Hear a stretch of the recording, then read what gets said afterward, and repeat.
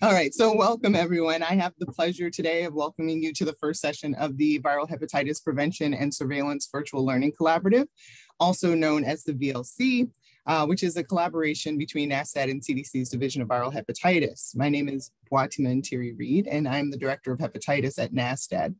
Before I hand things off, I just want to give many thanks to NASDAD, CDC, and our health department colleagues who have worked extremely hard to bring the VLC to fruition, as well as today's session. I also want to say a special thank you to Isabel Lechuga, as well as Kathleen Ly for their leadership in the planning and preparation of today's session.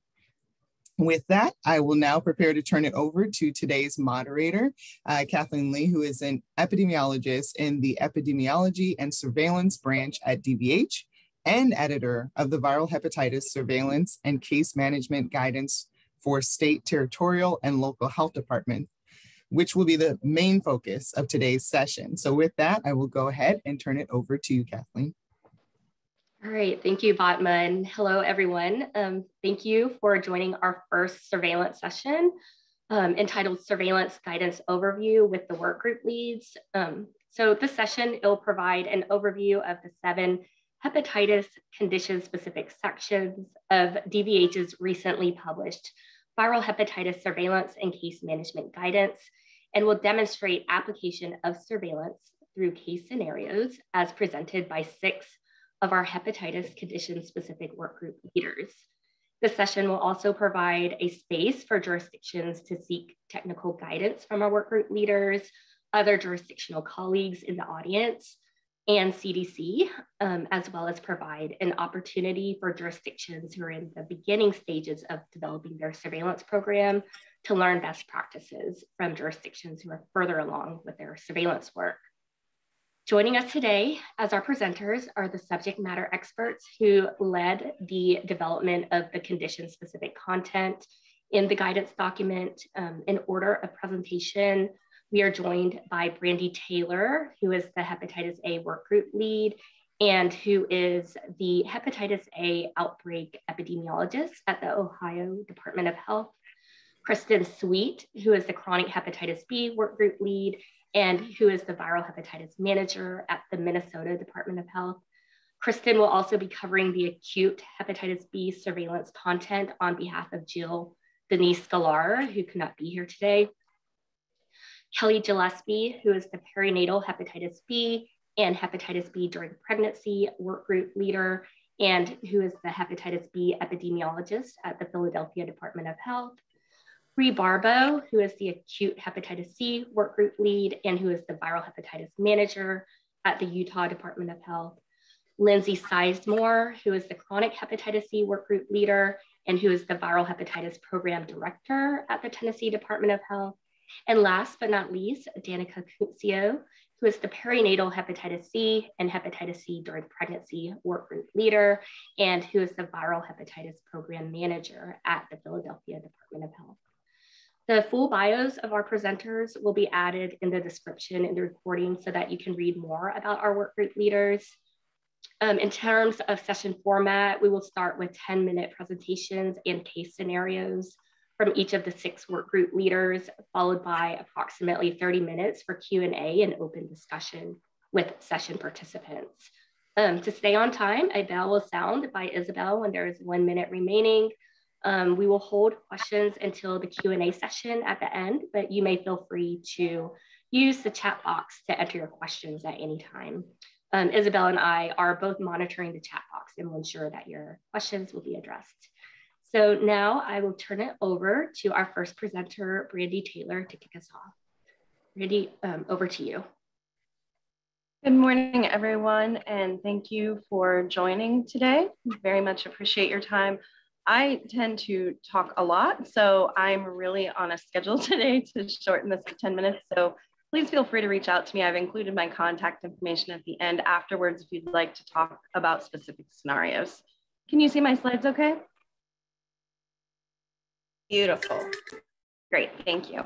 So I am the epidemiologist in charge of hepatitis A investigation for the Ohio Department of Health. Hepatitis A is a little bit different than the other hepatitis that we're going to be talking about today. Hepatitis A is, of course, an acute liver disease caused by a coronavirus, but this one is usually spread by fecal oral means rather than bloodborne primarily. It has an incubation period of 15 to 50 days. There are several vaccines licensed for hepatitis A, licensed in 1995 and 1996. And in 2006, ACIP added them to the Universal Childhood Vaccination Schedule. Hepatitis A is primarily about vaccination as a means of prevention and then also of control. So there is a vaccine available to children and those prior to contact, but also to those who may have come in contact with somebody who has the disease who's previously unvaccinated. And contacts who've recently been exposed to somebody with hepatitis A who've not previously received the vaccine should be administered a single dose of a single antigen vaccine or immunoglobulin as soon as possible within 2 weeks after the exposure. Hepatitis A has been the subject of an ongoing multi-state outbreak investigation. It began in 2016. There are over 30 states that have been impacted by this outbreak. This outbreak is primarily among people who use drugs, people who are experiencing homelessness, and men who are having sex with men. In Ohio, we also look at categories who've been incarcerated, those with other liver diseases. This is primarily spread. It's a person-to-person outbreak among primarily those groups of people. And it has been ongoing since 2016 in many states. The case definition for hepatitis A. Hepatitis A is an acute disease. There is not a chronic form. So we're looking at a positive IgM anti-HAV or NAT, not a total antibody result for a laboratory result that comes to us that would help us trigger an investigation into a hepatitis A case. It requires a discrete onset of acute symptoms and then evidence of liver dysfunction. As I said, this is a liver disease primarily, as you're well aware. So that would be evidenced by jaundice or peak elevated bilirubin levels above 3, or peak elevated ALT enzymes greater than 200. A piece that sometimes gets lost in this is that it also requires the absence of a more likely diagnosis. Hepatitis A symptoms can also be symptoms of other illnesses, both acute and chronic as well. IgM testing should not be conducted on asymptomatic individuals. That often is an issue that we run into. But that is why the IgM test is the gold standard, because we're looking at people who already are symptomatic. The case ascertainment chart for hepatitis A looks complicated. In general, what we're getting, at least when I'm looking at cases with the Ohio Department of Health, we're starting with a lab result. So we're getting a lab result from a lab provider or from a hospital. And then what we're looking at, if the test is an IgM or an RNA test, and we're looking at a positive RNA test, then we're looking at a confirmed hepatitis A case, which should then trigger case follow-up and investigation. If we're looking at a positive IgM test, not an RNA, then we look at the second part, the clinical criteria. Does the case have the symptoms consistent with acute viral hepatitis A and jaundice, or total bilirubin above 300 or ALT greater than 200, like we just discussed, to meet the case definition? If we don't know that there is that these symptoms are consistent or don't have the evidence of liver involvement, then we would not be able to classify this as an acute case of hepatitis A. And I know this is complex. We'll be going through a few scenarios in a moment that will hopefully make it a little clearer and solidify it for you. If we received a lab report and it's a positive IgM, and we do have symptoms consistent and we do have evidence of liver involvement, then we would look at, is there a more likely diagnosis, which, as I mentioned, is sometimes skipped or not thought of.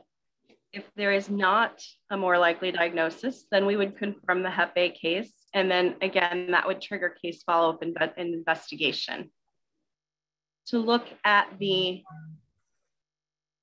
lab report that's a positive IgM, and then we do have, I'm sorry, my apologies. To look at a lab report, but both the IgM and the RNA are negative in the lab report, then we're not looking at a case. We need to have either a positive IgM or a positive RNA to have a confirmed case of hepatitis A. Again, it looks complex, but when you're working through the scenarios, it helps solidify it for you. So let's discuss a couple scenarios that I encounter regularly when I am classifying cases of hepatitis A.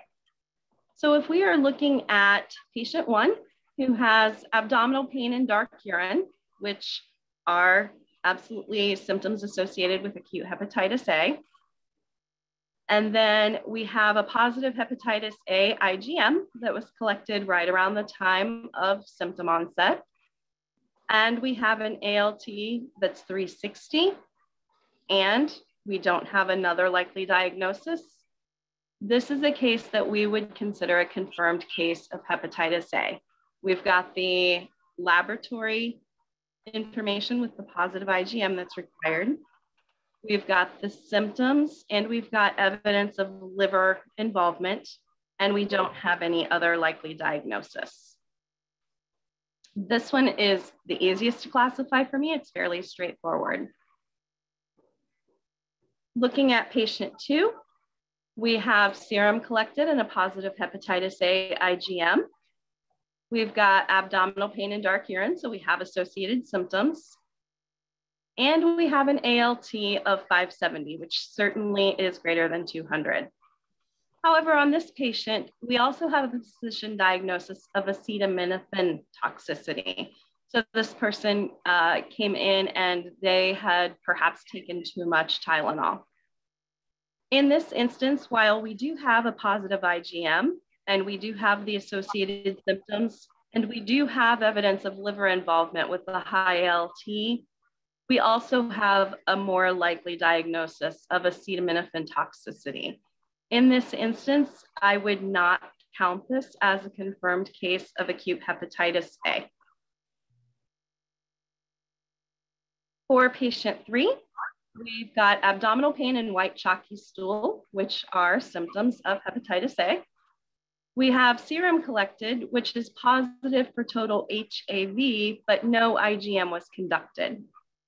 We have a bilirubin of 4.0, and we have no other likely diagnosis. So in this instance, we do not have a positive IgM and we do not have a positive RNA. So without one of those laboratory pieces of evidence, we don't have enough information to say whether this is a confirmed case or not.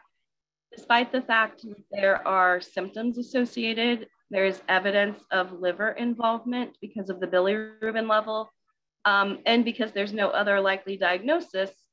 If we had a positive IgM, we would count this.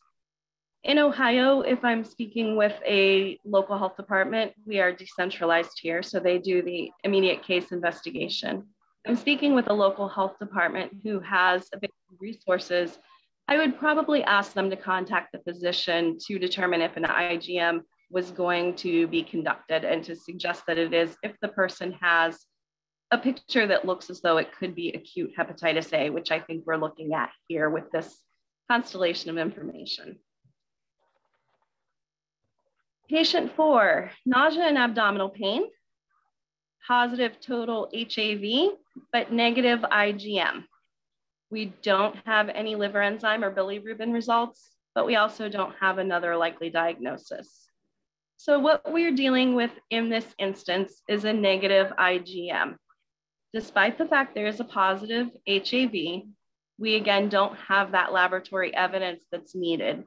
We also do not have in this instance any information of liver involvement. We do have some symptoms that are kind of general, but we don't have enough information in this instance to classify this case as an acute case of hepatitis A. I had an excellent group of people that worked with me to develop the chapter of guidance for hepatitis A. Very much want to thank Bernadette and Saul and Bree and Cassie and Julia and Sarah and Robert and Suda. Without the experiences of the variety of health departments, we would not have had such a great complete picture of the guidance. We had some very robust discussions about these types of scenarios, and I'm very, very grateful for their input. And certainly their work has made this guidance incredibly useful, and I hope you find it as such. As I said, my contact information is here. Please, please feel free to reach out to me at any time. I have been pulled strongly into COVID, as I'm sure many of you have, but I'm always happy to try to assist you as I can. I remember the steep learning curve that comes with classifying hepatitis A cases and then providing case management guidance afterwards, and I'm happy to help however I can. And that is all I have. Thank you so much for your time.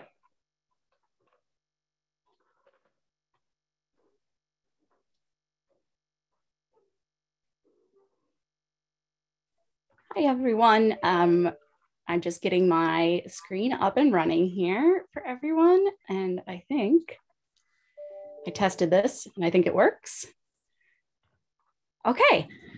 Hi, everyone. My name is Kristin Sweet, and I work at the Minnesota Department of Health in viral hepatitis. I'm going to be going very quickly today. I am also love talking about hepatitis, especially hepatitis B. I think that it's really tricky and fun, but I'm going to go pretty quick today. So there's going to be some slides where when you look at this afterwards, I encourage people to go, especially through the case scenarios, and take some time to review them later, because we won't have time to do them in full and justice today, but I hope they'll give you some examples. And I tried to make it so you could work through the slides on your own as well.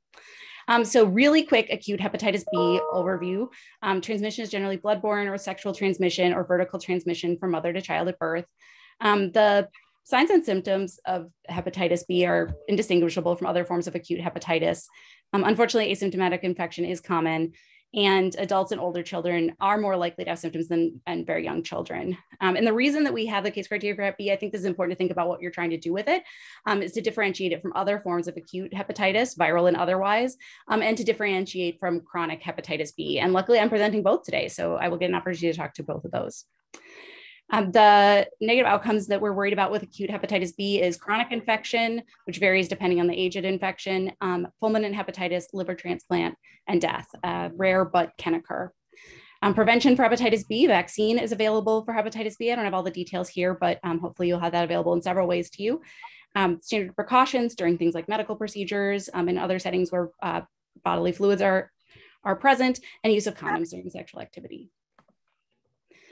Here's the case definition for hepatitis B. I'm not going to go through the whole thing. This is in the surveillance guidelines, which I believe were linked in the chat earlier. So feel free to take a look at that. I would say hepatitis B case definitions are always challenging, and I always have to refer to them when we have a particularly interesting case to make sure that I'm using them correctly. So for those of you who are just starting out, do not worry if you're looking at case definitions, especially for hepatitis B. And actually, I realized, I'm sorry, this is covering part of my slides, isn't it? I really apologize. There we go. Hopefully that's better for people, and my apologies. I can't see the comments at the same time as this, so my apologies. So I'm going to work through a couple of cases. So in this case, as the previous speaker said, the most common way we get things reported is a lab result, but occasionally we do get these phone calls. So in this case, a provider calls and says they have a 57-year-old male presenting with a 7-day history of headache, nausea, and 1 day of yellow eyes. The person was born in the United States, has had 6 sexual partners in the last 6 months, 2 male and 4 female, occasionally uses marijuana, consumes 3 to 5 drinks daily, and has a history of hepatitis vaccine before his trip to Mexico last year. So providers absolutely sure that this is acute hepatitis B because of, he just knows, even though we know that the clinical symptoms do not necessarily speak to that. And there's several things in here that might make that more or less likely. Oops. No, there we go. So questions you could think through at this point. Do we have enough information to classify this person as a case of acute hepatitis B? I'd love to have this as a back and forth right now, but just think about this in your head, or discuss it if you have other people there, or think about it afterwards. If not, what additional information do we need on this case to assess them for viral hepatitis? And what risk factors that you reported are known to be associated with hepatitis B?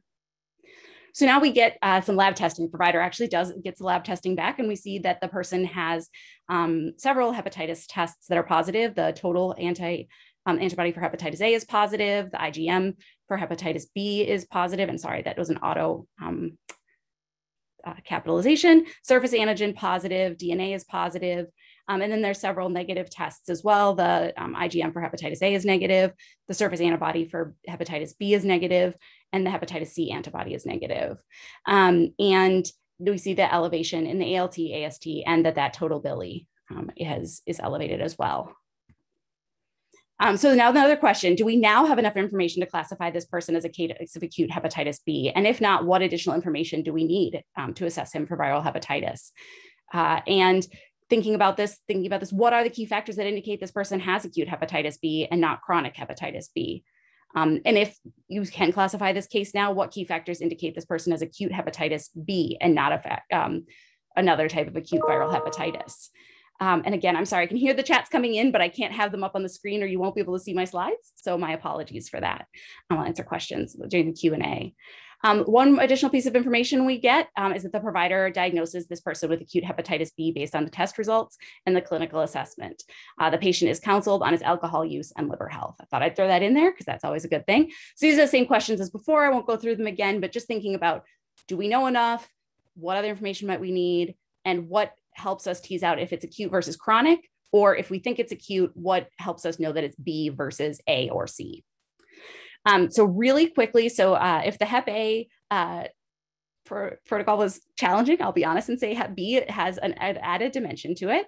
But we'll say here, we have this provider report of a hepatitis B infection in a person over 24 months of age. He's 57. Is the person an existing chronic event? And he's not. Is he newly reported? And the answer is yes. He is positive for surface antigen and DNA. So we follow the yes here. Hopefully you can all see my mouse. Did the patient have a documented negative surface antigen test result within 6 months? And the answer is no. We don't have any evidence of past testing. Does the patient have symptoms consistent with acute viral hepatitis? And the answer is yes, and jaundice or elevation of the ALT. And both of those are true. So yes, is there a more likely diagnosis? In this case, the provider has not found a more likely diagnosis. We have no indication of it. So this is a confirmed acute hepatitis B case. On the next slide, you can see how this person meets the case definition. So they're over 24 months. Discrete onset of symptoms is true here. Jaundice was true. ALT was elevated, yes. So one of those had to be true. In this case, both were. In the lab, at least one of these two must be true. The IgM was positive or the surface antigen was positive. In this case, both are true. And if done, the IgM needs to be negative. And in this case, because I made this case a slam dunk, all of these things are true. And this person very clearly meets the case definition. I'll take a very quick look here at the chat and just make sure I'm realizing. Okay, good. Nothing that I need to be aware of as I go here. So the next slide, we have case 2. Now this one's my trickier case. So this is a 23-year-old female presenting with a history of headache, nausea, and fatigue for the past 3 to 4 weeks. She's 5 months pregnant, and this is her first prenatal visit. Her surface antigen comes up positive on her prenatal screening. She was born in the United States, has 1 male sexual partner for the last 3 years, has a history of opioid use in her teens, but denies current use and denies ever injecting. She's unsure of her vaccine history, but thinks she got all of her vaccines as a child. No knowledge of vaccine hesitancy. And as a 23-year-old, I'm using Minnesota cases, we would expect a 23-year-old would have received hepatitis B vaccine if she had been appropriately vaccinated as a child. Here are lab results for this person. So we're seeing that they did more of a chronic panel or a general hepatitis B panel on this person, a hepatitis panel. And we see that she is positive for hepatitis A total antibody, surface antigen positive, surface antibody negative. Hepatitis B DNA was detected. Hepatitis C antibody was negative. The ALT is above that 100. AST is mildly elevated, and her bilirubin is in the range of normal. So again, what do we have enough information? If not, what else do we need? And is this a case of public health significance? So additional information, she found her immunization records from childhood, and it turns out she started her vaccination for hepatitis B starting at age 1, but only received 1 dose. This is her first pregnancy. She's never been tested for hepatitis B previously, and her provider diagnoses acute hepatitis B based on the test results and his clinical assessment. So again, questions. Do we now have enough information? I won't go through all of them here. I'm sorry, because I have limited time. So in this case, it's a little more complicated. Again, she is over 24 months. She did have a discrete onset of headache, nausea, and fatigue. Jaundice was not reported, but her ALT was over 100. So she does have one of those two criteria. And then she did have an IgM was not done, but she is surface antigen positive, and her so one of those is true, and her hepatitis A IgM was negative. I'm sorry, I left that out of, oh, it was not done. Sorry, it was not done. So she meets the criteria. Phew, have to read my own scenarios better here. So that is the second one. So we do have enough information and we have figured it out. And the question about, I'm sorry, the slide should have been in that spot. Question about public health significance is, yes, this would be a case of public health significance because this is a pregnant woman with hepatitis B. And so it'd be appropriate to also refer her onto a perinatal hepatitis B prevention program as well. She has been diagnosed later in pregnancy, so it would be very important for her to be processed through there, potentially have some additional hepatitis B DNA testing as well. So that was our whirlwind through acute hepatitis B, and I'm going to be even faster through chronic hepatitis B and only do one of my examples. But again, please do feel free to refer to these slides after the presentation and work through these. And if you have questions when you're working through the examples, I'm happy to assist. So for chronic hepatitis B, very similar, because acute hepatitis B leads to chronic hepatitis B. You can't get chronic hepatitis B without becoming infected. Whether or not you have symptoms varies, but you will have to get the infection to have chronic hepatitis B. The outcomes we're worried about with hepatitis B are cirrhosis, liver cancer with or without cirrhosis, and death. The goals of the case criteria here are distinguished from other forms of chronic hepatitis, identify possible acute hepatitis B, and confirm infection for perinatal hepatitis B prevention. And prevention is really through preventing those acute infections with the methods I described earlier. There's several pieces. Many people might be taking on chronic hepatitis B surveillance for the first time. Several components to that, what we recommend for a core surveillance program. So the first is really getting at case ascertainment and reporting, which involves creating and maintaining an electronic system for collecting and storing lab and case data. That data has to get to you somewhere. So coming up with a method to receive those data, ideally through an electronic lab system that could automatically enter the records into the surveillance system. And that's the most efficient way, but we know that that can take a long time to get from zero to that. And most of us who've been doing this a long time have gone from very, very manual systems to things that are very much more automated. So if you are new to this, know that we have all been there and been through that. Then you need to implement a process to review and classify cases within the surveillance system. There's some states that have tried some automation of this. I will let them speak to that. We don't do as much of that, but we try and make it as efficient as possible. And then be able to extract the data from the surveillance system for reporting to CDC. Oh, sorry, that's a double slide. My apologies. And then for chronic hepatitis B, also then do investigations, document your procedures for how you're going to do that, identifying priority populations, because for most places, you can't do it all. I guess no one can do it all, but you really can't do it all with chronic hepatitis B. Conducting investigations for priority reports of populations. Things like this might be women of childbearing age or cases with indications of acute infection or in other high-risk populations. Establish a protocol for identifying and investigating healthcare-associated infections. And there's a lot of good information about that in the guidance and links to some CDC guidance on how to do that. And then establish a protocol for identifying and investigating other unique exposures, which can be quite challenging, especially in the chronic world. But when you think about the fact that obviously chronic and acute are closely tied, there can be some ways to go about that. And then quality assurance, making sure you're deduplicating, cleaning, reviewing, standardizing, and assessing things as much as possible. And that often is a step two after you get the information start flowing into the system. Create for analyses, creating some sort of annual or more frequent product that you can share with internal stakeholders, external stakeholders, community organizations, other public health agencies, advocates, and then use those data to form policy, both policy for how you get data, how do you get data reported, who needs to report the data, and what should be reportable, but then also using information to guide things like counseling and referral to treatment and care as much as possible. And I know for a lot of people that's going to feel really big if you haven't been doing this, but it is something that is an ultimate goal.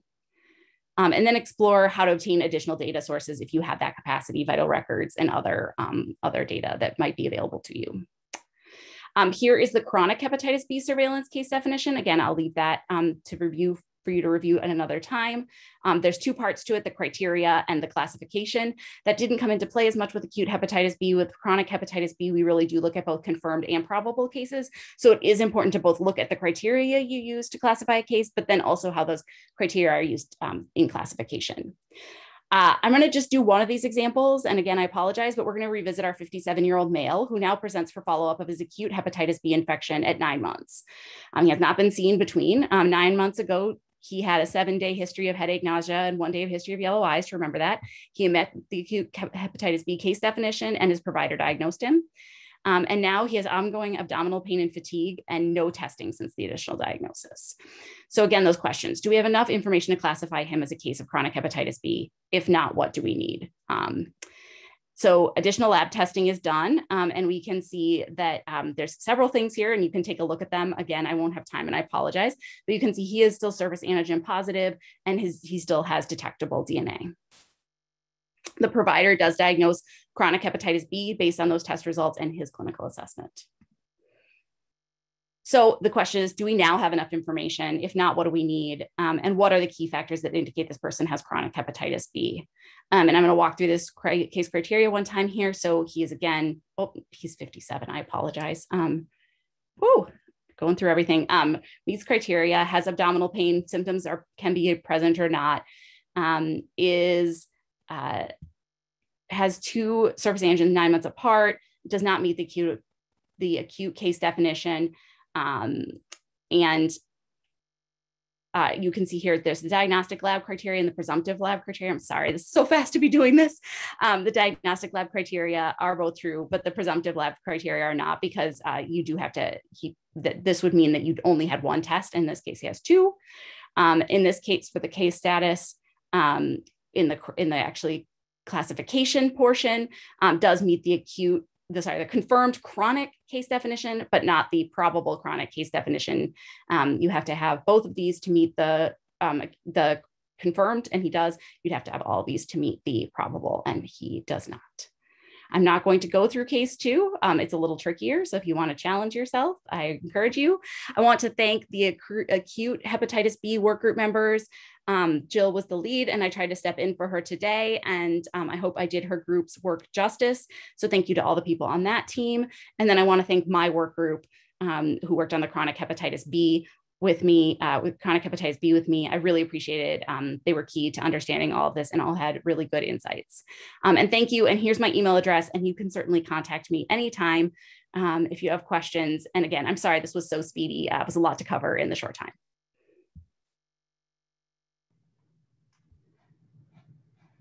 Okay, my name is Kelly Gillespie, and I will be going over the Peri B. Let me pull up the slides for you all real quick. Okay, so I'm going to be looking at perinatal Hep B in pregnant persons, sorry, hepatitis B in pregnant persons, and then perinatal Hep B. So a person has a 90% chance of a lifelong Hep B infection if the disease is acquired as an infant, specifically via vertical transmission. This likelihood is greatly reduced if the child receives timely immunoprophylaxis at time of birth. So that's the Hep B immunoglobulin called HBIG and the first dose of the Hep B vaccine. The key to prevent this transmission is identification. Identification of pregnant persons living with Hep B and identification of infants who were exposed to Hep B during gestation and delivery.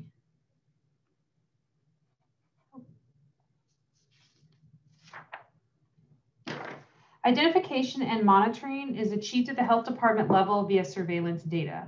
However, this data is a multifaceted resource, and it can be used to ensure recommendations for prenatal screenings, ensure that they're being followed, reveal the incidence and prevalence of Hep B among persons of childbearing years, indicating the potential for future surveillance activities among this group, and assess missed opportunities for identification of pregnant persons to incomplete vaccination of exposed children. Additionally, surveillance data is used to monitor the efforts of the perinatal hepatitis B prevention program, which I won't get into, it's a whole thing unto itself, but every health jurisdiction has one. And so you can use your data to help assess the efforts of that. So looking at hepatitis B in a pregnant person. Identification of a hepatitis B positive pregnant person is largely through electronic reporting of labs to a disease surveillance system.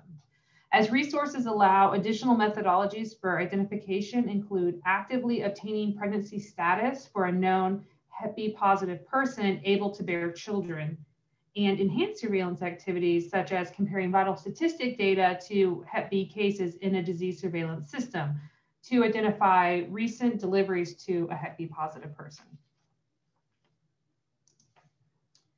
As with any activity that relies on surveillance data, it's largely a passive process. However, some ways to increase the ability to identify Hep B positive pregnant persons during pregnancy include education of providers to ensure that they screen all pregnant persons during each pregnancy. This allows for time for coordination to ensure that the infant will receive HBIG, that's that immunoglobulin, and the first dose of Hep B within 12 hours of birth. And for those pregnant persons who do test Hep B positive, it's recommended to test for Hep B viral load in the 3rd trimester. And if the viral load is greater than 200,000 international units per mil, treatment is recommended to further reduce transmission. If a person does not get tested during prenatal care, either because the provider didn't test or the person didn't receive prenatal care, the delivery facility is the next safety net for identification. Ensure that delivery facilities have standing orders to determine a person's Hep B status upon admission and to test or retest if a person is experiencing symptoms of hepatitis, if their status is unknown, or if the person say they tested negative, but they have known risk factors for Hep B, they should be tested again. Moving on to perinatal Hep B. So we've all seen these case ascertainment flow charts. They all look crazy. This is really a reference slide for you guys to have and print out and have next to you. But I did want to point out some major decision points, and I've put little red stars by them. Specifically, these help you decide whether they meet case definition or not. So child's age, they got to be under, they got to be 2 or under. Country of birth, they have to be born in the US. Hep B status of their birth parent needs to be Hep B positive, and the child's labs, and we'll get into that. If they don't meet the classification for perinatal, they should then be assessed for acute or chronic Hep B. So this is another reference slide. It outlines the criteria for the CDC CSDE case definition for peri-B. The only difference between a confirmed and a chronic case is that a confirmed case has an established epilink between the child and the birth parent, so that the birth parent had Hep B at the time that they were pregnant and gave birth. A probable case is where this link cannot be established, so maybe you don't know the parent's Hep B status. I want to focus in on the laboratory criteria, as this can get really nuanced.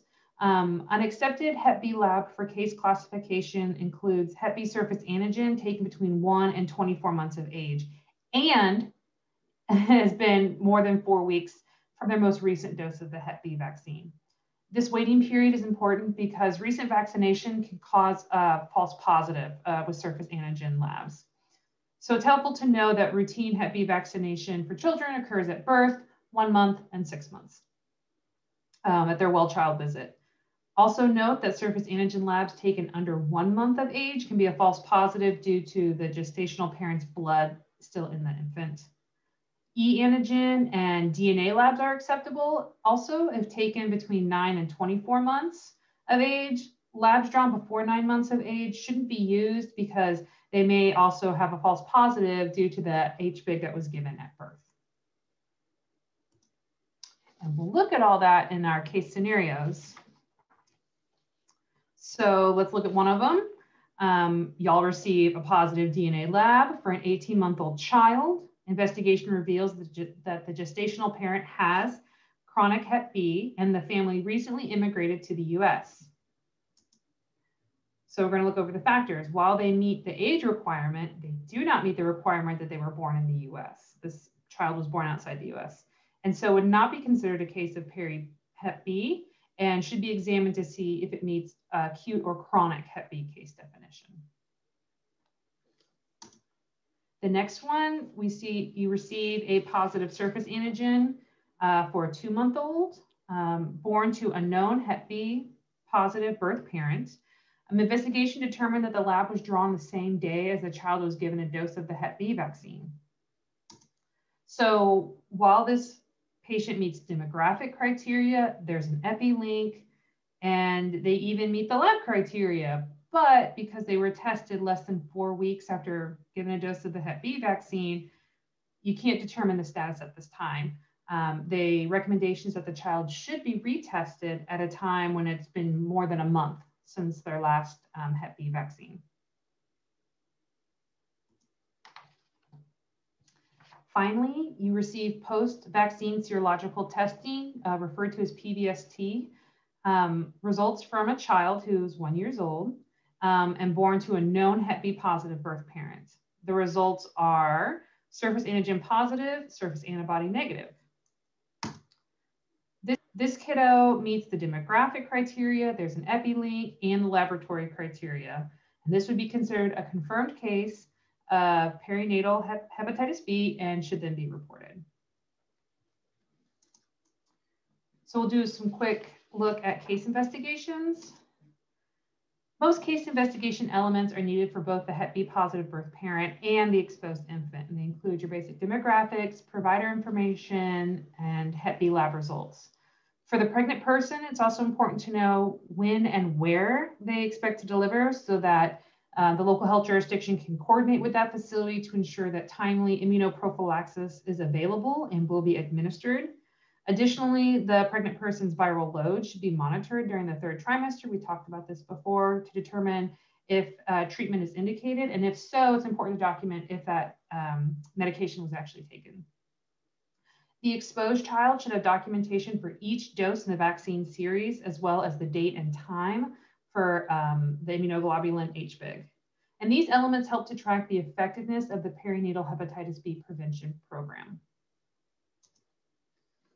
When resources are limited, there are things that increase identification and prevention. So these are the most bang for your public health buck.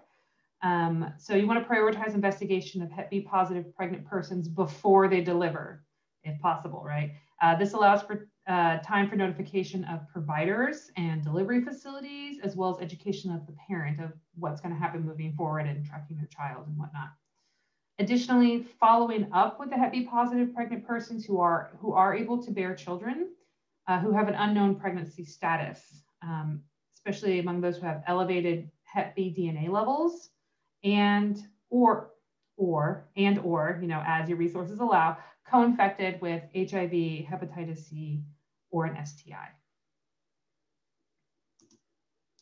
I want to take a moment to thank my work group members, and without their help, this wouldn't have been possible. Jesse, Lindsay, Lee Rose, and Brianna. I think Bree is next.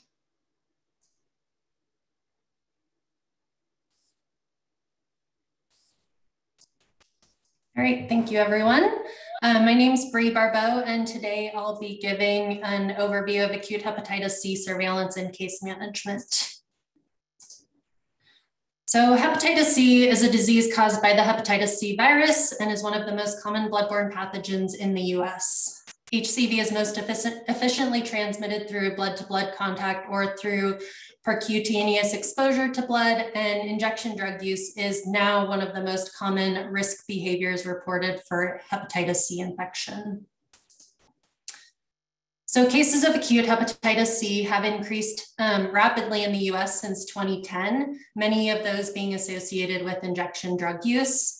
In 2019, rates of acute hepatitis C increased once again, with 4,136 cases being reported in the US for a rate of 1.3 per 100,000 persons. Among the 1,952 cases that were reported with injection drug use information available, 1,302 or 67% of those cases did report IDU. The epidemiology of hepatitis C in the United States has really changed substantially in the last several years. After decades of a decline in acute hepatitis C incidence, our rates began increasing again in 2010. Increases in both acute and chronic hepatitis C associated with injection drug use shifted from people being born during 1945 to 1965, also known as the baby boomer population, to a younger population. And in 2019, the highest rates have occurred among persons aged 20 to 39 years, which is consistent with the age groups that have been most impacted by the nation's opioid crisis. So improving hepatitis C surveillance is an important component for eliminating hepatitis C. Surveillance data can be used to inform and improve public health interventions, such as monitoring trends in disease incidence and determining risk behaviors or exposures, identifying outbreaks, assessing missed opportunities for prevention and needs for education, and really understanding the burden of hepatitis C in the community. So the primary method for ascertaining acute hepatitis C cases is by investigating reports from laboratories, healthcare facilities, and healthcare providers. The laboratory markers shown here are recommended for reporting to public health to really aid in case ascertainment, case classification, and monitoring cure continua for hepatitis C. And that includes anti-HCV, all positive results and negative if possible, hepatitis C RNA, both positive, negative results, including quantitative, qualitative, and genotype testing, HCV antigen, positive, negative, and indeterminate results if and when a test is approved. And jurisdictions are strongly encouraged to incorporate the reporting of negative or undetectable HCV RNA test results into their surveillance regulations and systems to support improved understanding of their local epidemic. The table below, table 4.1, illustrates how different hepatitis C lab results should be interpreted and actions for cases who might meet those criteria. For example, a reactive hepatitis C antibody alone indicates current or past infection with hepatitis C and should be interpreted as presumptive hepatitis C case, while a positive hepatitis C antibody coupled with a positive NAT or RNA test would indicate current hepatitis C infection, and follow-up should occur to ensure that the patient is provided with appropriate counseling and linkage to care. Other examples of interpretation and action are contained within the viral hepatitis surveillance guidance document and on this slide for future reference.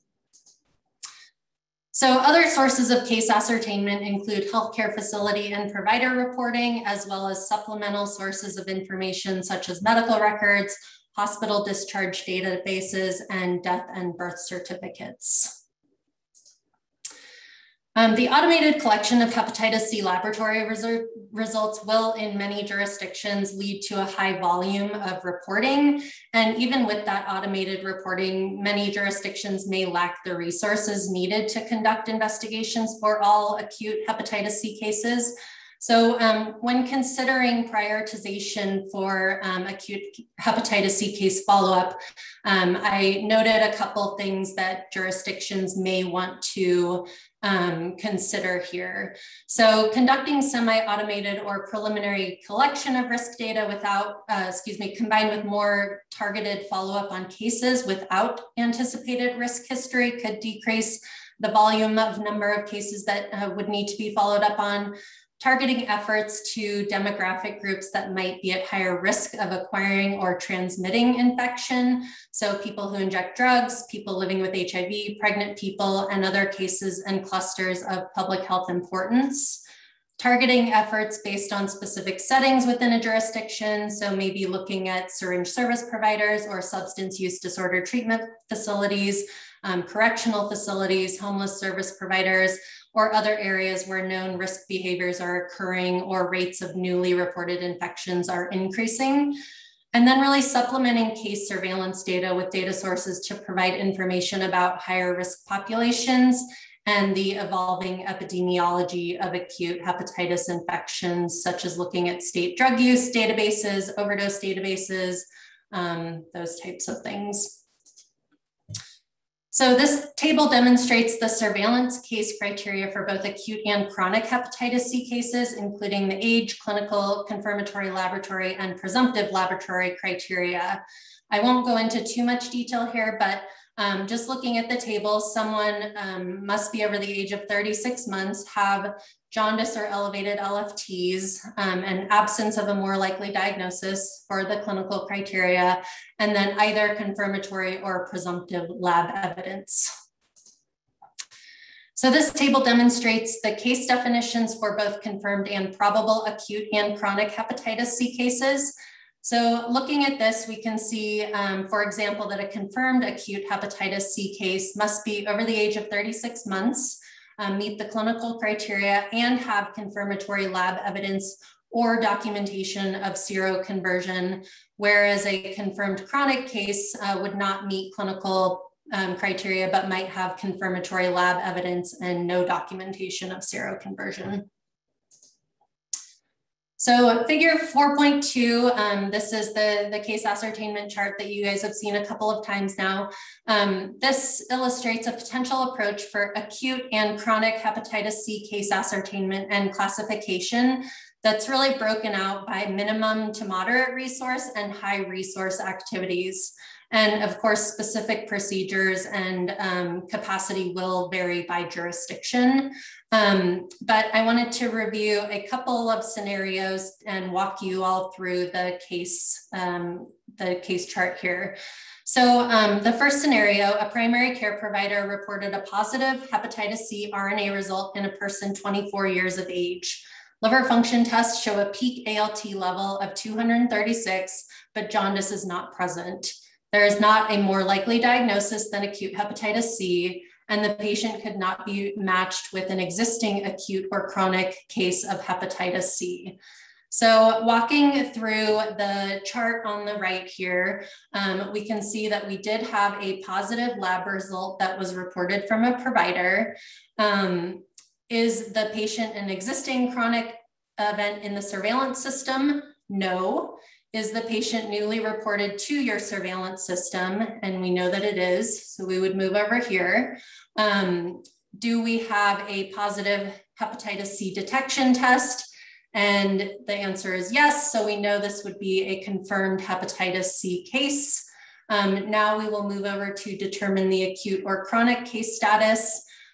So we go down here, does the patient have jaundice or total bili over 3 or ALT over 200?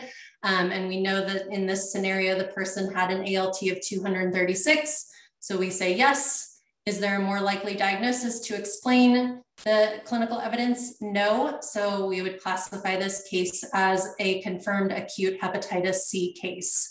And I just want to note for chronic hepatitis C, it would need to meet the following criteria. So in this scenario, if the patient did not have elevated ALT, or if there was an alternative, more likely diagnosis of chronic hepatitis C, or if there was an existing acute hepatitis C event in the system for more than 1 year after the specimen collection date without evidence of the person clearing infection, then we would classify this case as a newly reported confirmed chronic hepatitis C case. So moving on to another scenario, the health department received a positive anti-hepatitis C, anti-HCV laboratory result in a person 20 years of age. The person's hepatitis C RNA status is unknown. Through provider follow-up, it was determined that the patient presented with nausea, fatigue, and jaundice, and the peak ALT level was 642. There is not a more likely diagnosis than acute hepatitis C, and again, the patient couldn't be matched with an existing acute or chronic case of hepatitis C in the surveillance system. So again, moving through this ascertainment chart on the right, we did have a positive lab result that was reported. Is it an existing event? No. Is it newly reported into our system? Yes. So we would move over here.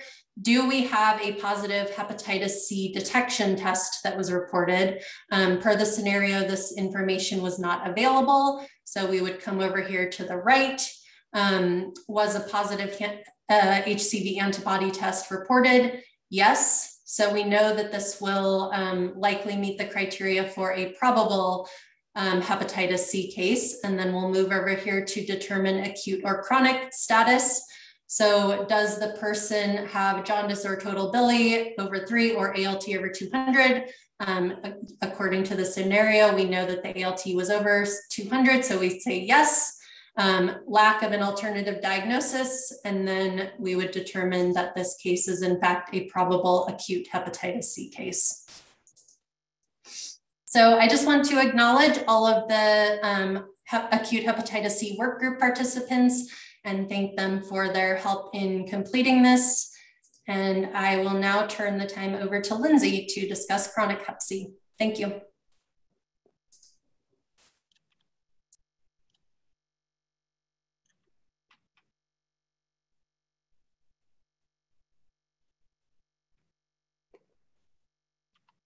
Hi, everyone. As mentioned, I'm Lindsay Sizemore, and I was the lead for the chronic hepatitis C within the guidance document. I'd like to spend a few minutes today sharing the best practices for core surveillance and really encourage you to read the guidance document as it really is the blueprint for viral hepatitis surveillance. And first, a very quick background. The prevalence of chronic hepatitis C virus was estimated to be 1% during 2013 to 2016, which represents 2.4 million adults. Jurisdictional specific estimates are more useful for program planning and evaluation at the jurisdictional level. In addition, nearly 1/2 of people living with hepatitis C are unaware of their infection status and can unknowingly transmit the virus to others. And there's no vaccine to prevent hepatitis C. However, there is a cure. So the overall goals of chronic hepatitis C surveillance are to measure and characterize the burden of infection and disease, and if feasible, create person-level systems or registries. Person-level data enable classification of those living with hepatitis C along the care continuum, from screening and diagnosis to linkage to care, treatment and cure, helping jurisdictions inform and evaluate the impact of hepatitis C elimination activities. So a person-level surveillance database can support hepatitis C elimination efforts by allowing a jurisdiction to document a person's hepatitis C laboratory testing history.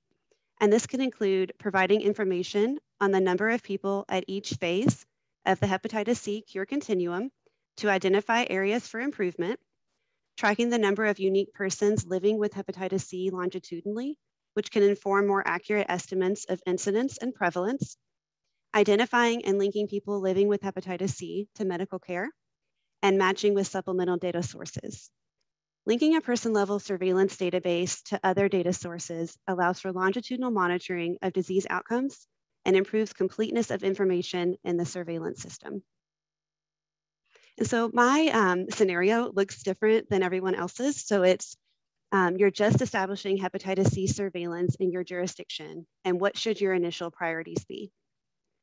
So really, you're going to want to refer to the guidance, and more specifically, the hepatitis C surveillance guidance and the best practice models for core and enhanced chronic hepatitis C surveillance. And so in this scenario, you will focus on the core section, which I'm going to cover over the next few slides. However, I did want to mention that if your jurisdiction wants ideas on how to enhance existing surveillance, please refer to the enhanced section of the best practice model. So where do you start? So Kristin presented on this in her chronic hepatitis B section, so I won't repeat it because the same is true for hepatitis C, but I'll leave it here for your reference. And again, a lot of the upcoming slides are similar to what Kristin presented, but I wanted to spend a little more time here. So you're really going to need to think through case investigations and what this will look like for your jurisdiction. You'll need to document local procedures for case investigations, including defining priority populations for your jurisdiction. You're going to need to conduct case investigations for these priority populations where feasible.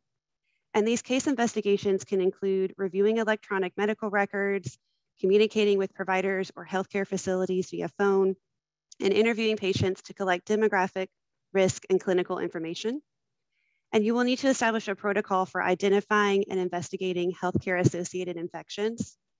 And depending on the structure of your health department, this might be conducted separately from hepatitis C surveillance, and you might be able to receive assistance from the healthcare-associated infection staff.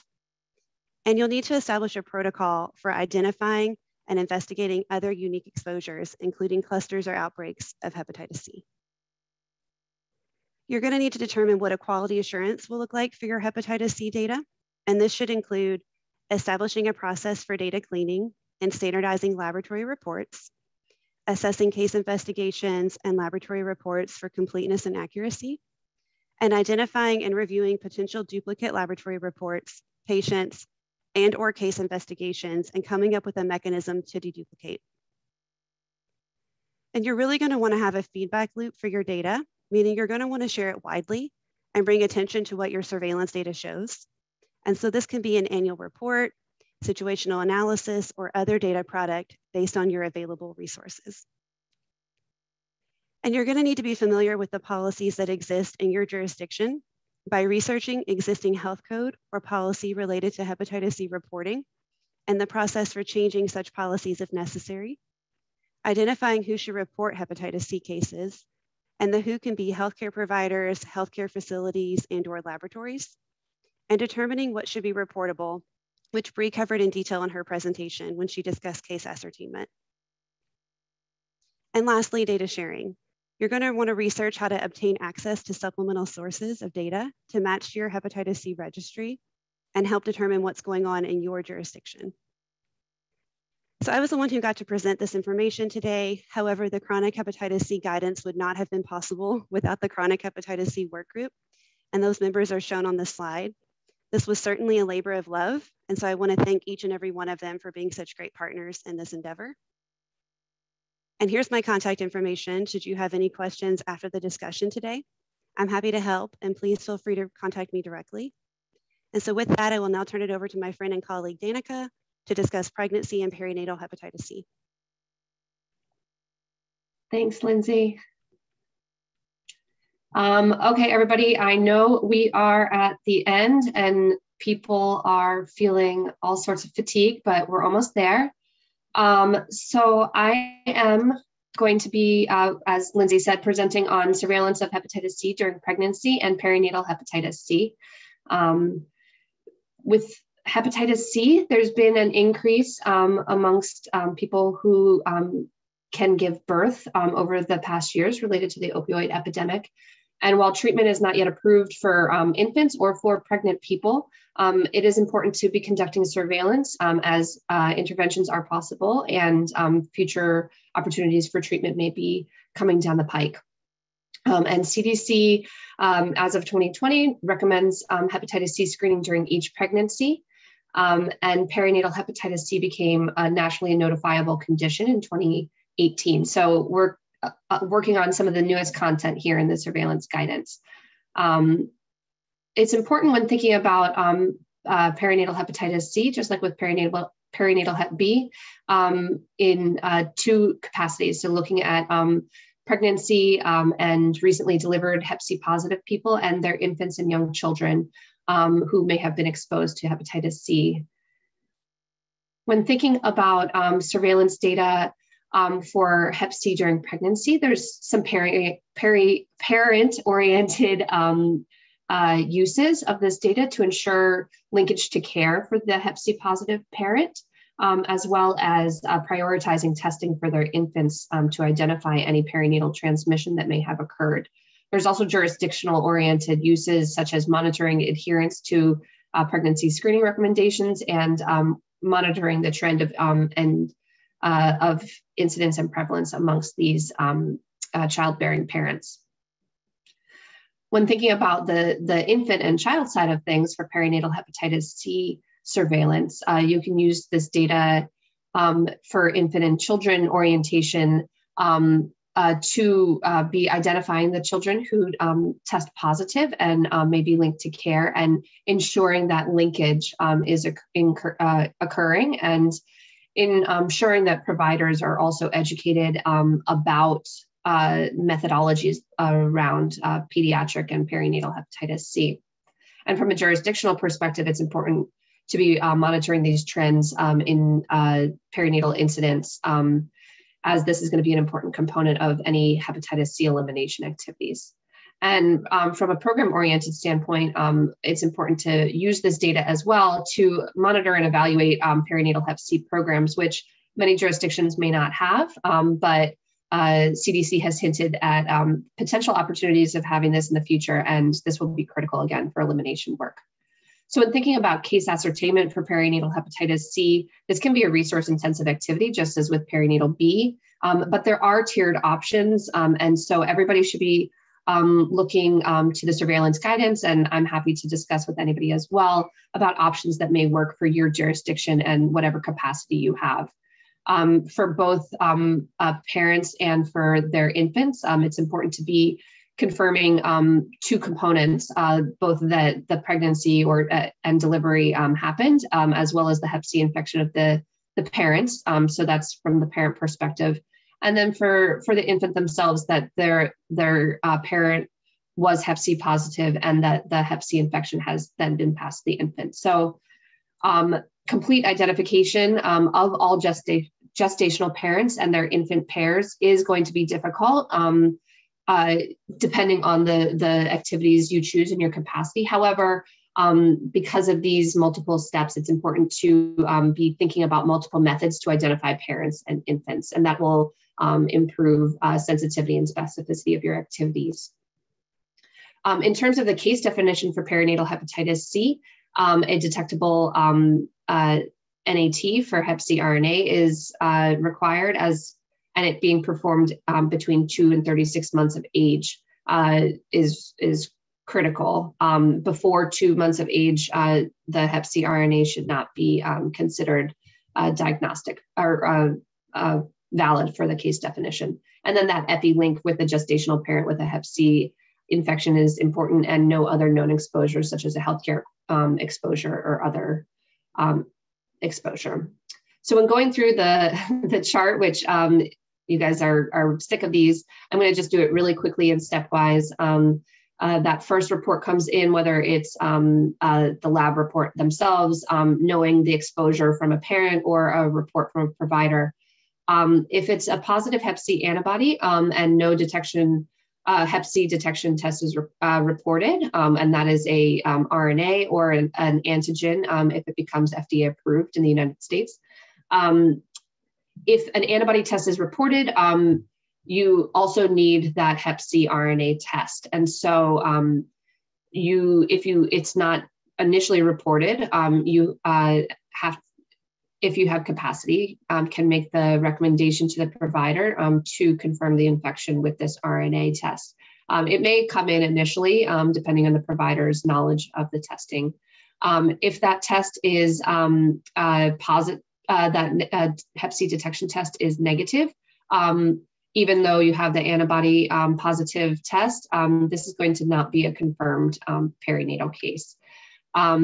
If there is no detection test performed at all, you're also going to end up with a case that you cannot confirm as a perinatal infection. If you do have a positive detection test reported, you have to confirm the perinatal exposure. If you're able to do that, this will be a confirmed perinatal case, but if you're not able to confirm it and you're not aware or no other exposure is reported, you will also be confirming this as a perinatal hep C case. If the exposure is not perinatal, you will assess this case using the acute and chronic hep C case definitions. So some real quick case examples for a perinatal hep C example, we have a reactive hep C antibody reported for an 8-month-old infant, and the parent is known to have hep C RNA detectable during their pregnancy. So this epi link is confirmed. However, because it's just an antibody, we do not have a confirmed perinatal Hep C case here. We would recommend, as capacity permits, to contact the pediatrician to test infant for the RNA test. I am kind of a crossover with Lindsay's approach. I have a health department capacity example. A health department has 0.2 of EPI's time to work on perinatal Hep C. They cannot do complete follow-up of all childbearing parents. And we know that the prevalence of Hep C is increasing amongst people who can become pregnant in this jurisdiction. And a few reports of Hep C antibody positive infants has already been reported. So some action items that could be possible are for this epidemiologist's capacity is to be doing some matching. Whoop, I skipped. Matching between the birth parents or the birth registries and the Hep C registries, to also be matching to IIS data to identify pediatricians for these infants, creating a form letter and being able to bulk send them to pediatrician, notifying them of exposure or testing guidance for exposed infants in general at a non-patient specific level, and doing reaching out to ordering provider of any infant who is tested for antibody, but not RNA, to share with them the recommendation for that follow-up testing. Some policy changes may include pregnancy, making pregnancy reportable in Hep C positive people, and further prioritization, just like with hepatitis B in pregnancy, follow up with people who pregnancy status is unknown, HIV positive people, and people with high viral loads for hepatitis C and pregnancy. So that was a whirlwind. I couldn't have done it without my amazing partners in this endeavor, Johanna, Rachel, Fatima, Amelia, and Susan, who made this all possible. And please don't hesitate to reach out to me. I love talking about this, and we're all still learning. So please don't hesitate to talk more with me further. Thanks, everyone.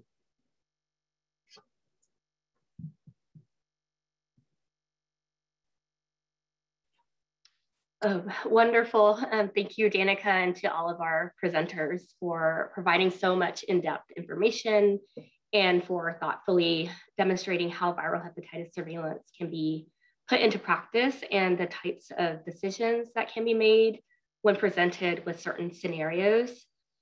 We are now moving into the Q&A and open discussion part of our session. Please feel free to use the raise hand feature under reactions, and I will call on you to unmute your mic, and you can then ask your question. You may also type your question or comments into the chat box. I did recopy one of the questions just to kind of get conversations flowing. And I have a question to get some discussion going.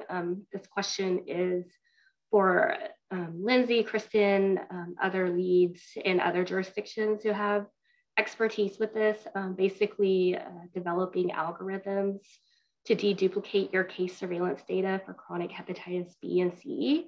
Can you describe your jurisdiction's process for deduplication? What tools or software you would use to automate the deduplication process? Basically, what would a jurisdiction need to do to begin this process? Well, I can answer with one of those answers that's useful to the people it's useful for and not for the others. So we use Maven-based system. Oh, look, lots of nodding. So there are several people who are also in that boat, which has a deduplication process, which I will not say is perfect. It still requires a lot of manual review. I know there are systems out there that do a lot better. So if you're using something that is a pre-built product like that, a lot of that will be built in, but obviously there's other solutions. So pass it on to someone if there's other views on that. So in Tennessee, we actually use NBS. And I would say it's a huge lift to deduplicate. So we have to think about it in terms of duplicate patients and also in terms of duplicate investigations for the same condition. So in terms of duplicate patients, which we see a lot of as a result of ELR, and COVID has certainly not made that any better, we will merge those patients. And then with duplicate investigation, so let's say that, so in Tennessee, we will only create one chronic hepatitis C investigation. There should never be more than one. And if for some reason one is created in error, we'll make the most recent one not a case and then attach everything to the first one. So we kind of do that ongoing, but then every year when we go to freeze our data and use that for epi profiles and data requests and things like that, we will do it again, and we use SAS to deduplicate that way. Thank you, Kristin and Lindsay. Anyone else have anything else to add?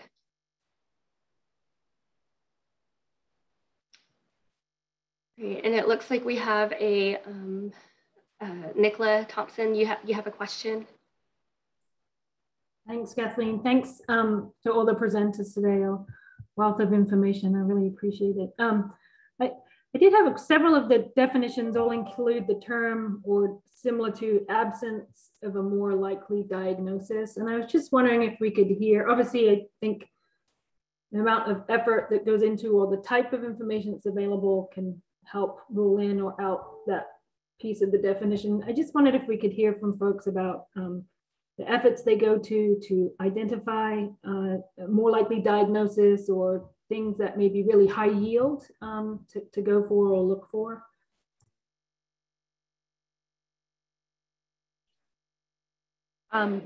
So I can start with Hep A briefly. As I mentioned during my talk, we are decentralized in Ohio, so our local health departments are really in charge of the case ascertainment and follow-up, and many of them have direct lines into our hospital systems, for instance, so they can see additional medical records and things like that. So for them, it's just part of their normal workload when they're working on these individual cases. Some of the things that we see regularly for hepatitis A that would be showing similar symptoms, but also not, they are a more likely diagnosis, would be things like liver cancer, cirrhosis, drug toxicity. Sometimes gallbladder and bile duct issues can also, so we'll get maybe a positive IgM, the symptoms line up, but the doctor has said, no, this is really something different. We also see autoimmune hepatitis on occasion as well. And I'll just agree with Brandi on that. I think, we basically do the same thing, and most of the time, unless it was a very unusual situation, we would not go outside of using the case definition and the provider diagnosis to decide whether there is a more, a more likely diagnosis. So we don't dive in and try and decide ourselves, is there something more likely, unless it's a very rare circumstance in which we feel like everything is pointing a different direction. So it's usually the case definition or the provider has diagnosed something like liver cancer or autoimmune hepatitis or gallbladder, gallstones, that resolved immediately after surgery. So it's really trying to figure out what the provider diagnosed, which I guess I found is to be, we're a centralized state. So we do a lot of the work within the state health department, and usually getting what the provider diagnosed with isn't too huge of a lift to do, because that's usually pretty readily available in a chart.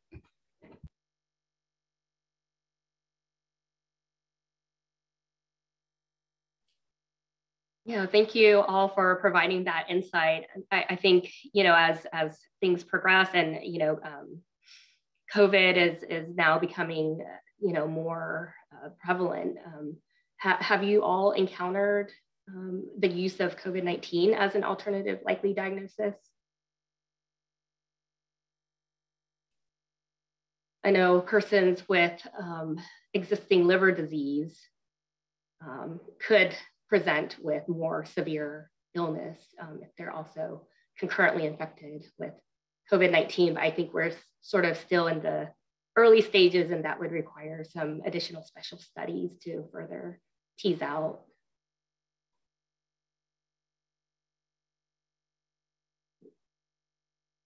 Are there any other questions? I do see some that are coming through in the chat box. Thank you, Kelly, for providing some guidance to Rachel on deduplication. Rachel, did you have anything else to add or ask? It looks like Rachel McLean. Hi, sorry, I was trying to find the unmute.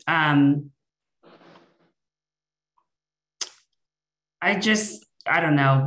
We developed our registry like 10 years ago, and now we're kind of, it's like an albatross that we're carrying around, and we just have a lot of problems. And I don't know if other people are having this issue, but we posted a position for an informaticist, and the candidates that we got were just like beyond terrible, because during COVID, it's like, you know, EPIs are a hot commodity. And so we just need a lot of help with data QA and just like streamlining our processes. And it's like, I'm kind of waiting for like a knight in shining armor a little bit, but yeah, anyway. So you were just talking about deduplication. So I was just sharing our pain mostly. Hang in there, Rachel. Now, it looks like we have a question from Brianna in Colorado of a case scenario. So I think this will be directed towards Kristin to determine acute hepatitis B. The patient had a positive surface antigen, also positive IgM. They had high detectable DNA and also positive for E antigen. The liver enzymes, ALT, AST fluctuated. At one point was 131 and 173, no symptoms, and total bili was normal.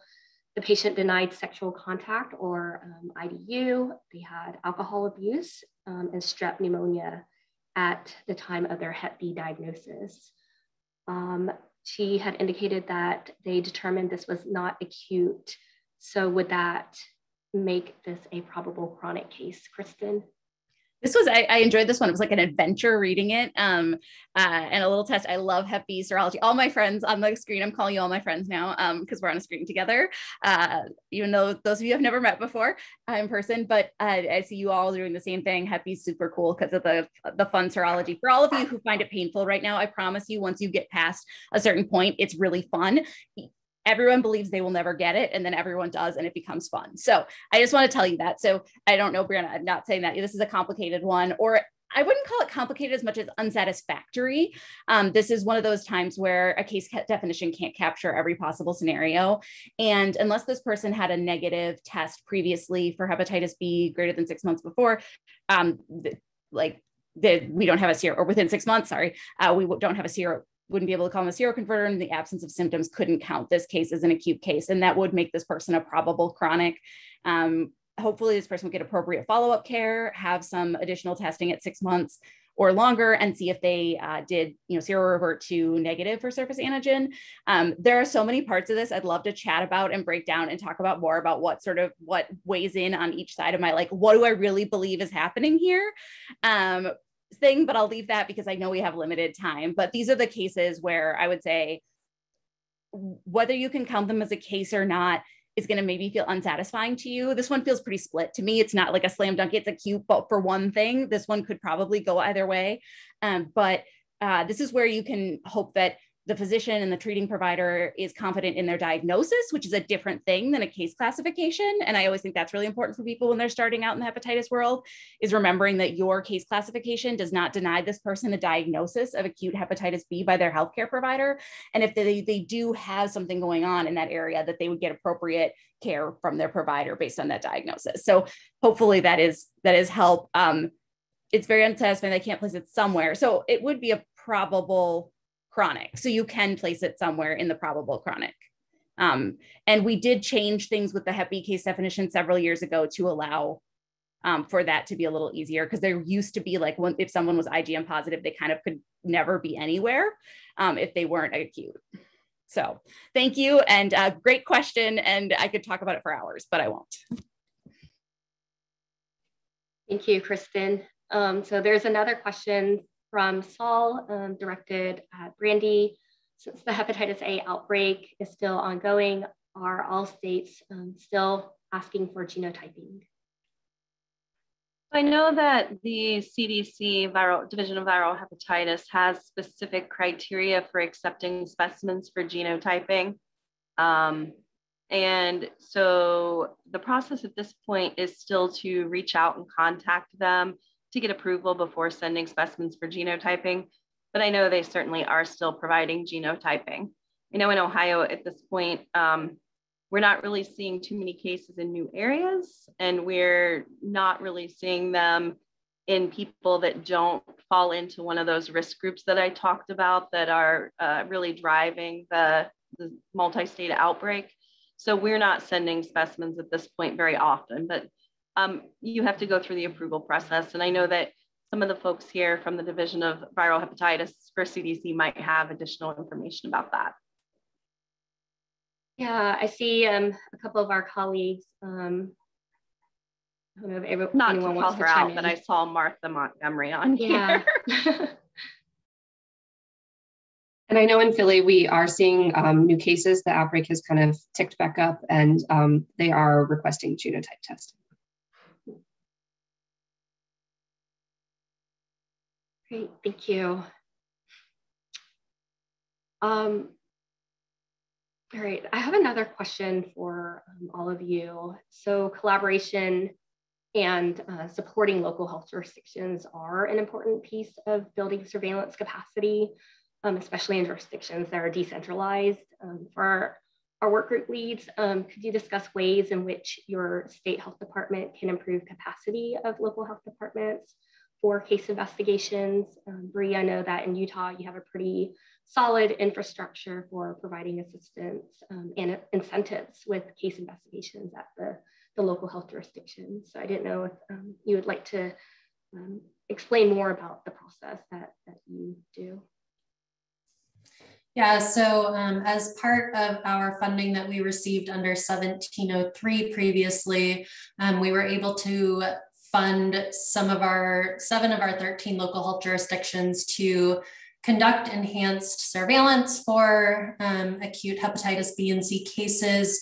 And we've been able to extend that funding for them under 2103. And we're now funding all of our jurisdictions to continue that surveillance and case investigation process. However, as many people have probably experienced during COVID, a lot of our local health departments were focused on, COVID investigations. And so we had one of our state health department staff, we have a viral hepatitis DIS at the state health department who was assisting with case investigations during that time, which has really increased our ability to continue that work for acute hepatitis B and C surveillance.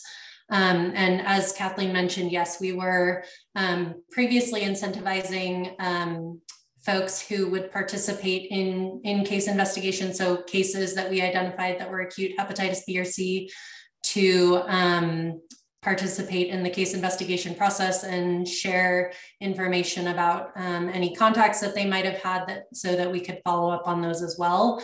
And that proved to be fairly successful when we were doing that. So yeah. Thank you, Bree. Are there any other of our leads or other jurisdictions who would like to share? Oh, I see, Tabitha, you've raised your hand. Would you like to ask a question? I know we're limited on time, so go ahead and you can unmute and Okay, thank you. Sorry. I had a quick question on the Hep C perinatal cases. The children that were under 36 months of age, but they didn't meet the perinatal case definition, the algorithm showed to see if they met the probable or chronic Hep C case definition. But on the CDC site, it says for clinical criteria that all Hep C virus cases in each classification category should be greater than 36 months of age unless known to have been exposed non-perinatally. So I just wonder how you guys handle that if you don't know whether or not they were exposed non-perinatally. Yeah, so this is crossover with Lindsay's stuff and mine. So yeah, so if they're under the 36-month mark, we would then be not even considering them, or excuse me, and we know that they're not perinatally exposed, that's the time where it capitates over to the chronic. So we would then be following any of those case definitions. And, you know, I think too, this is where the longitudinal registries is going to become important as children age, being able to make sure they're fitting in case definitions there as well. And so making sure that you're tracking cases in perpetuity is going to be critical. Lindsay, I don't know if you want to chime in too. Yeah, I would say also, you know, there are things that get reported to CDC, and there are things that, so I'll give you an example. For perinatal hepatitis C, it's very complicated, right? Like you very rarely, as Kristin says, have a slam dunk where it's confirmed, everything gets sent off and everybody's on the same page. Oftentimes it's somewhere in the middle. And so we'll use the probable status for local for us to say we're monitoring this and it's not going to be sent to CDC, but we know that we need to keep an eye on it. So keep in mind that you can get creative like that in your jurisdiction as well. Great, thank you both Danica and Lindsay. So it looks like we're at the half of the hour. So we'll have to wrap things up, unfortunately. We hope that you found the information provided by our work group leaders to be useful and the conversations to be informative as you embark on your viral hepatitis surveillance activities and even for jurisdictions that are further along. We hope that you found the content useful and applicable to your daily work. I think Isabel had posted a evaluation survey for the session. Please remember to complete that evaluation. There's also a question in the evaluation survey where you can indicate if you would like to have any additional content or hepatitis condition covered during a future session. So please remember to fill out that survey. If you have any questions about any of the surveillance guidance content, please feel free to reach out to our work group leaders. I think they had provided their contact information, or you can also reach out to your DVH technical assistance team for your region. I want to express my sincere thanks and appreciation to our work group leads, the health department staff at NASDAD and CSTE, who contributed to the development of this document. As always, thank you all for your time and hope you have a great rest of your day. Thank you.